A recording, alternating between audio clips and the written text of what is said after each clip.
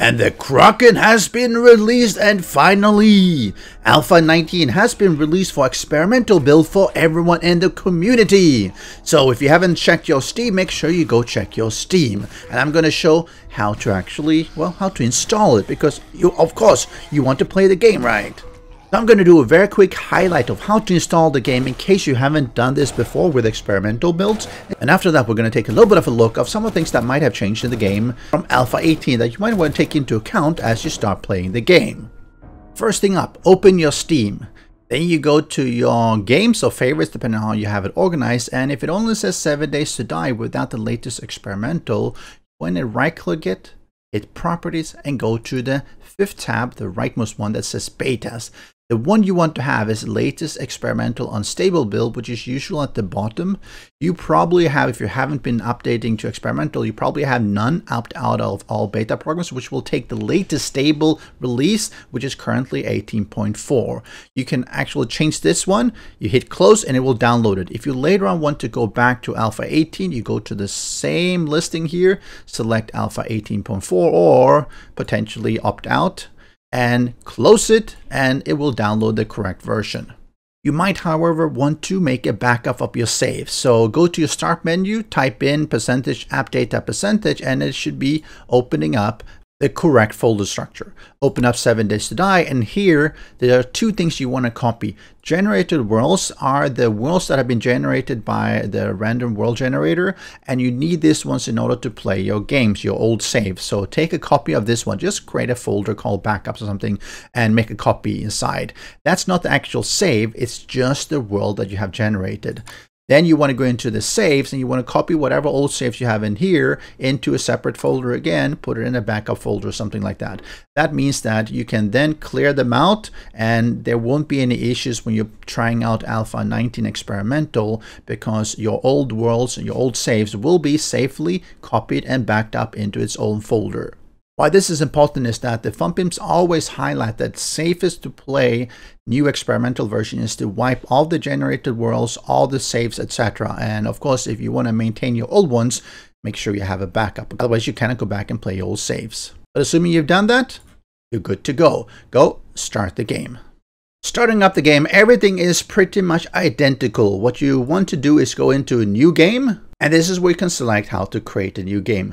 Now, random world generation has been having some challenges. It's some people complain it crashes, it takes a lot of RAM, or just takes ages to generate. So one thing you could do is just simply try out the pre-gen 01 to 03, because these are new worlds generated for Alpha 19, and they are random worlds, but they've just been generated up front by the Fun Pimps and delivered with a build. So that's one way to just start playing without taking too long. The rest of the settings are all the same. What about game options? They are essentially the same. There's some changes to brightness. There's no longer on gamma, so brightness is the way to do it, and it looks a lot better, a lot more vibrant.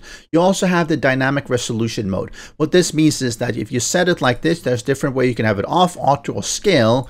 If you do it auto, it means that as it starts to go below 25 FPS, it will decrease the resolution, which means it'll look worse, but at least you maintain some performance. Going into the audio settings, you also have the dynamic music system. Now, this has been a nice upgrade. There's a lot more dynamic music, so you might want to have this enabled because it actually sounds pretty good, except the battle music. You can also tweak how much time it has allotted for the day, and of course, the volume bars.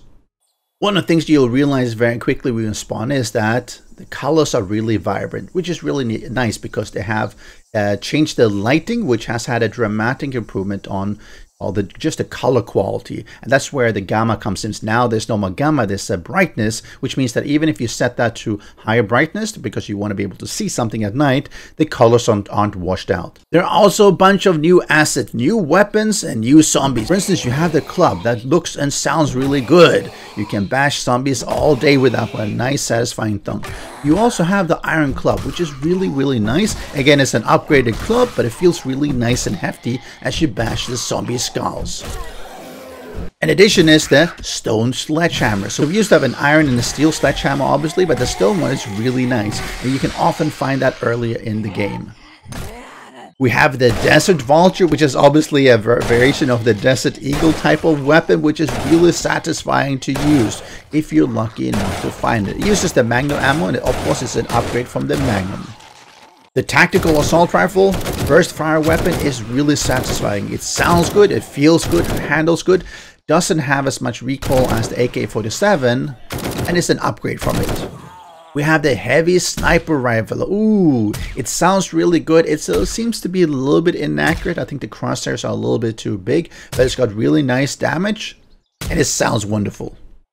We have the Impact Sledge, which doesn't work really well to bash zombies. You actually can do it. I managed to kill zombies with it fairly well, using it sort of as a club, but what it's really for is killing cars or vehicles, or just dismantling things in general faster than a wrench. It's an upgrade to the wrench.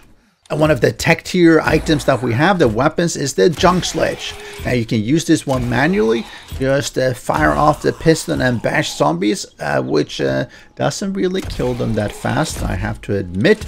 Or, if you really want to, if you are so inclined, you can set it down and wait, and wait, and wait. And I've turned off the zombies here because obviously waiting this long would actually kill me. It is extremely situational. We're going to have to do a bit more deep dive into it, but it seems like it needs a little bit of a buff in order to kill the zombies better. So play-wise, the game feels a lot more solid, but it's very similar to Alpha 18. There are some changes when it comes to the actual skills. What you will notice is that they are very similar, but there have been a rebalancing on the amount of perk levels each perk have. So some of them still have 5, especially the combat ones, but a lot of the supporting skills like lockpicking, infiltrator, etc. only have 3 or maybe 4. And you see that's actually a common theme for a lot of the supporting skills that now only have 3 ranks, sometimes 4, in order to make them more useful and more competitive compared to the combat perks.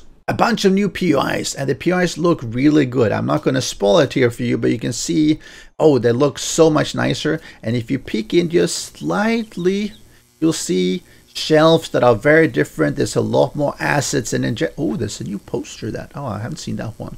And you see, it just looks a lot better compared to what they used to. And this is the working stiff tool, and it's absolutely an improvement from before. The zombie AI has changed, so the wedge tips, the one to let them slide down the slippery slopes, are no longer working the way they did before. This is not going to keep you safe, and there's been a lot of other changes as well. Some small, some large, and the zombie AI is something we're going to have to explore in more detail, but if you were using this as a defense before, it no longer works. In case you use the wedges and the wedge tips as a way to prevent zombies to actually get up to you, well, it doesn't quite work as well as before. It's not 100% fixed, as you can see here. They sort of can jump up there. It's not taken as just a ramp, but they sort of do have to jump up there or slowly walk. So it's not perfect, but it's definitely not as broken as it used to be. Beyond that, looting has been changed such that the progression is a lot more gradual. So here I found double barrel shotgun and I found a wooden club, a pretty high quality though because I'm level 36, but still it's just a wooden club and a double barrel shotgun. So this has definitely been changed to slow down the progression of finding weapons. No longer going to find pistols and shotguns and rifles and stuff like that on the first day. Most likely, unless you're super lucky, you'll find some other things like clubs and double barrel shotgun, or usually blunderbusses if you're level 1. And we finally have an electronics store, important for those who are trying to scavenge for electrical resources. But that's about it. I don't want to spoil more for you if you haven't been watching a lot of the videos, so go install Alpha 19 Experimental and try it out and have some fun, and come back and let me know what your initial impressions are. See you next time. Special thanks to the great patrons supporting the channel. If you would like to join the vetted community and support these videos, do follow the Patreon link.